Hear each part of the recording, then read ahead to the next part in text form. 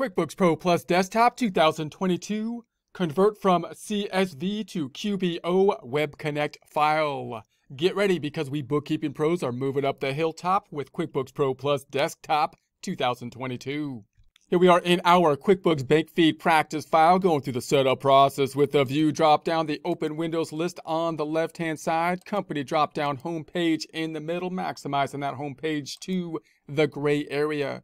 In the last presentation, we thought about getting the information from a PayPal account, which we currently cannot connect automatically using the bank feeds. So we downloaded the information from PayPal, the banking types of transactions. However, we don't have the option from the PayPal side of things on the financial institution at this time to get a QuickBook type of file to just directly import it. What we're looking for, in other words, is to go to the banking drop-down, bank feeds, and we would like to set up the Web Connect type of file, but we don't have that at this point in time. So we've got to convert from a CSV file to the Web Connect. So at this time, we have downloaded the information. We formatted the information into this CSV file, which looks kind of like an Excel file, but is actually what they call a Microsoft Excel, separated values file. And we want to convert it now to this type of file, which is kind of like the banking file that you would be downloading from an institution if it had the capacity to give you that kind of file. So you're using this software. This is just one option. I'm not affiliated with this converting type of software, but we're going to need to convert it if we want to get it uploaded. I think this software has a free version as well, but there's a limitation on like 10 of the transactions at a time or something like that.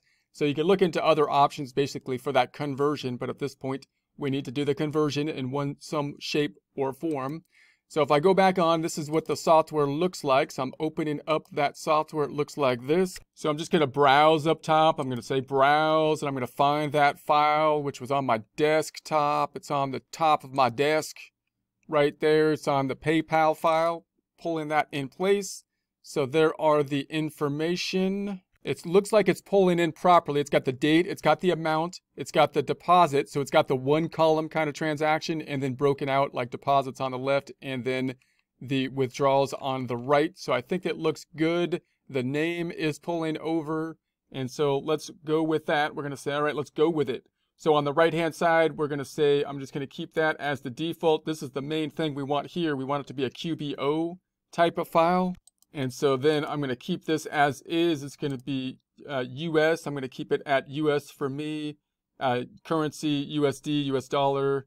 So we got exchange rate isn't something that's applicable for me. Banking ID. I'm going to try not using that and seeing if that will be okay. I'm not going to open it afterwards, meaning I don't want it to just try to open as soon as I make it because I would like to then open it myself. I want to open it myself. So I'm going to hit the convert and see what happens. My fingers are crossed. We're going to put this on our desktop, and I'll call it just the PayPal 2 desktop converting. And then I'm going to minimize this one.